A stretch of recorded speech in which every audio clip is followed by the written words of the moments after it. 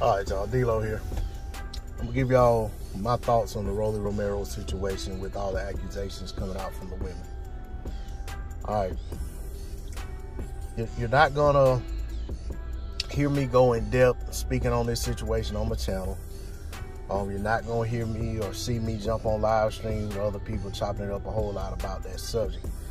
If I'm on a live and that subject comes up, I'll probably either excuse myself from, if I'm on somebody else's channel, I'll probably excuse myself from the panel or just remain silent while they talk it out about that particular subject. If I'm on a live stream and the subject comes up, I'm probably going to respectfully decline to delve into that situation. And this is why. For one, I don't want to condemn or publicly convict Romero of anything that he's been accused of while the facts are yet to be 100%, or I can say 100%, but a lot of facts are still not out. This story, from what I'm seeing, is only on like boxing publications. I haven't seen, I actually looked today to see if it was on like any major news publications. I'm not seeing it there. Now that doesn't take away from the validity of the accusations. I'm not saying they're not valid.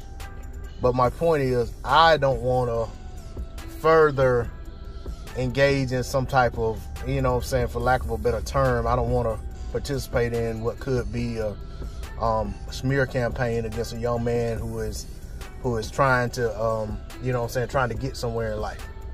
Okay?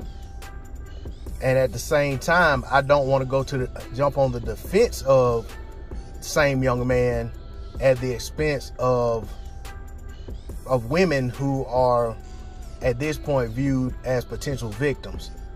I don't want to be dismissive of their claims. I don't want to be disrespectful. I don't want to come across as if I'm trying to belittle their complaints or as if I'm trying to diminish or be dismissive of what they're saying they went through at the hands of the same young man. So because I don't know what side of the story is actually the truth, I don't know, you know, how much validity there is one way or the other. I'm just going to choose to let this be my official statement on it until further facts come out, until further developments come out. This is my way of speaking on it without speaking on it too in depth. That's all I got on it. Best wishes to Romero and his team in this situation, if they're in the right. Best wishes to those who are coming forth with claims, if they're in the right.